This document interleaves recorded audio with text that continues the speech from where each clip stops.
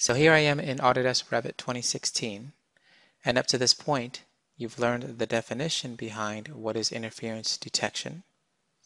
You've learned the workflow thinking behind interference detection. And now let's focus in on where and when interference checking is used within the software. I have a drafting view open with a few images here to help you understand. And there may be an instance, for example, where you would use it where ductwork is crossing and intersecting structural elements here. You may have an instance where you have structural elements connecting and hitting against piping. Or you may have architectural elements that are interfering with structural elements here as well. So let's look at this in the actual Revit 3D model instead of the drafting view.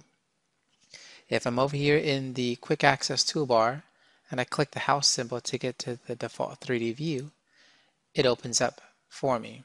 I can also go to the View tab of the ribbon, go to the Create panel, and click the house symbol for the 3D view to get to the default 3D view called Bracket 3D Bracket, which you'll see here in the project browser. Now at first glance, you're trying to understand where are all these collisions and interferences. Earlier we talked about how the possible workflows are in regards to creating the Revit model. For this, if I go ahead and turn on the Reveal Hidden Elements command to see if there are any objects that are hidden, it'll give me this object here that's the linked Revit model. This is the architectural model that's selected, and I can actually unhide the element by clicking Unhide Element here in the contextual command under Reveal Hidden Elements. This will unhide the object,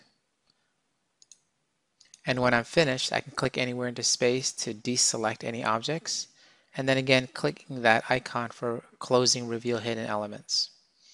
This will give you a little bit of an indication as to how this model was set up. And this model was set up such that you have a model linked into this model.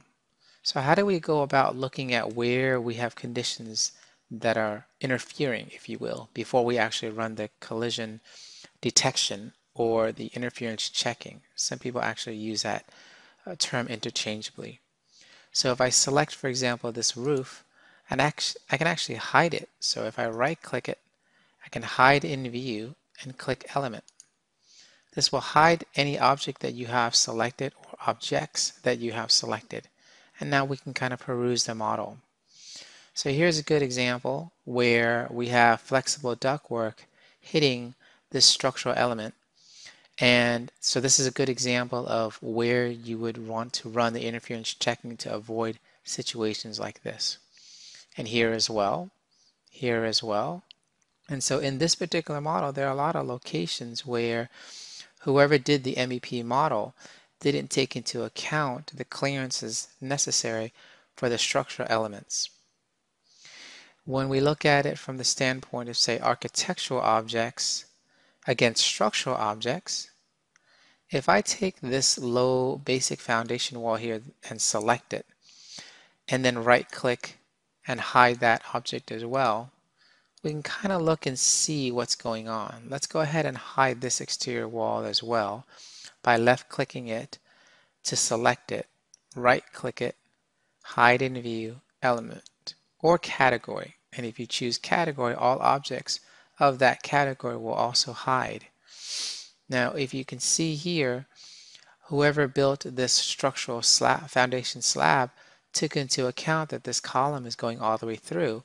So they created this little notch to allow for that, which is good. It's smart if that's the design that they intended. However, if you noticed earlier when we looked at that foundation slab wall, let's go ahead and use this command again and unhide the elements and categories and then turn off that feature. If I select that foundation wall again, you're going to notice that that wall is right in line with that column and the edge of that floor. And so that would also be considered a conflict. So the question really at this point for this particular aspect of the course is the question, where and when do we use interference checking? Well, we can use the interference checking wherever we see these areas of concern. Anywhere that there's a conflict with one object against another object. Here's another example.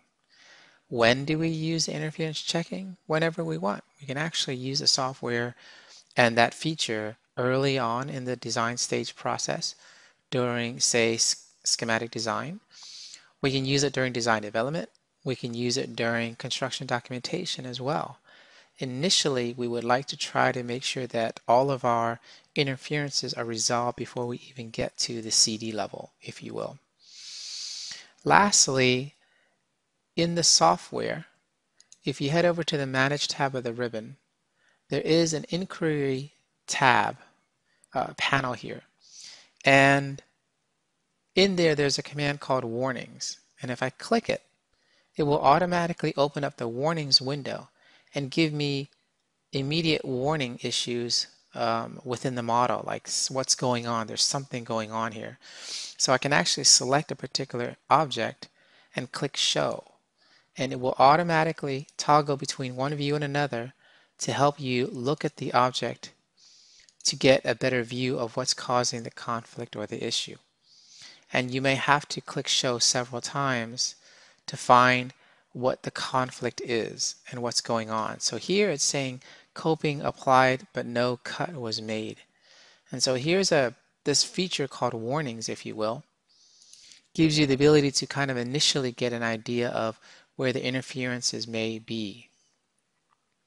And with that, we have a better understanding now of where and when interference checking is used in the Revit software.